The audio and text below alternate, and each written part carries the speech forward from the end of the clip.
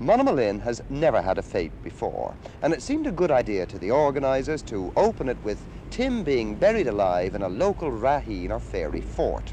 The trouble was, who was going to dig the grave? Well, certainly not the men of Monamolin themselves. Turn one sod of that fort, they said, and you'll never have a day's luck. There's not a man in the village would dare to touch it. I'm a poor man, and I wants money the worst way.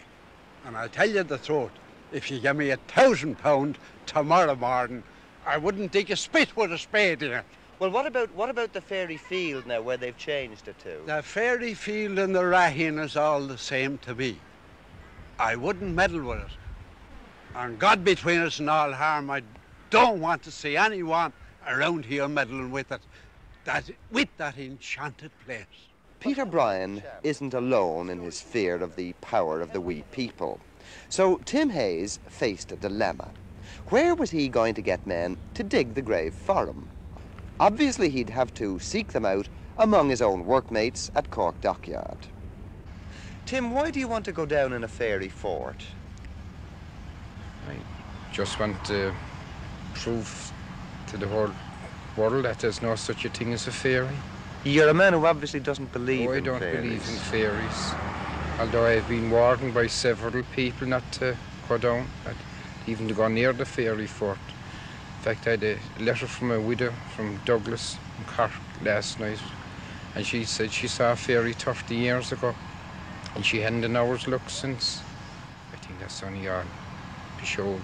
You're not going to take any notice of it anyway? No, I'm not going to take any notices of it. But you see, there are a lot of people like that widow woman you were talking about who do honestly believe in this, isn't that so? Oh, definitely. In fact, my mother believed in it, and my uncles, and all down outside Middleton there's a few fairy forts, and they wouldn't even go up around it. Well, you know, of course, that in Wexford they've had difficulty in finding anybody to dig the grave for you. That's right. I have two chaps from Cove here. And obviously, like yourself, they don't believe in it. Oh, they don't believe in it. In fact, a few of the dockyard workers here said they'd dig it for me. Let me put this to you, Tim. In going into graves like this and burying yourself in the ground, there's a risk in this always, isn't there? Oh, there's an awful risk in it, really. I mean, the way I go down, there was no one never went down in the conditions I went down under.